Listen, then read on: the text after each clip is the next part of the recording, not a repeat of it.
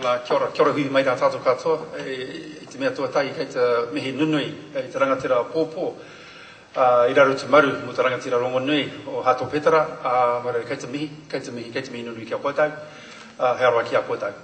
Well, ladies and gentlemen, it gives me great pleasure to be here today. I'm an old boy of St. Peter's College, and the band that was up here, Christian Brothers to the core, of course. I won't get tribal with you Marist brother boys, but the reality is that I'm extraordinarily proud to have gone through that education system. But I'll touch on that very shortly. Just wanted to acknowledge the presence of our greatest church dignitary here today. That's Archbishop John Dew. Kia ora, Archbishop John. It's always a pleasure to have you amongst us and the like. To the other dignitaries that are here, I noticed that the Mayor of Waitakere, Bob Harvey, has arrived. Good on you, Bob, for supporting the event today.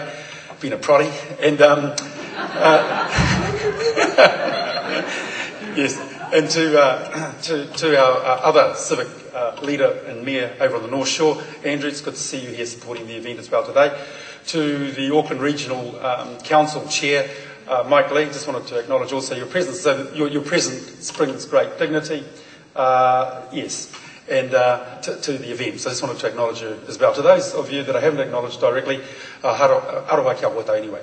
So just on a couple of words that I was going to say, and that is, I just wanted to accept, and for our pilgrims to accept, how lucky and privileged you are in being able to participate in this pilgrimage to Sydney. It's a major event for Australasia. It's a major event for our church, both here in New Zealand and in Australia. The church has its ups and downs like all churches, but above all, what it taught me is right from wrong. I'm still trying to work out wrong, but we'll get there. The other interesting thing about the church is it doesn't matter what culture or colour you are. What we always learned at church is that under the brotherhood and the sisterhood of the church, we are all the same.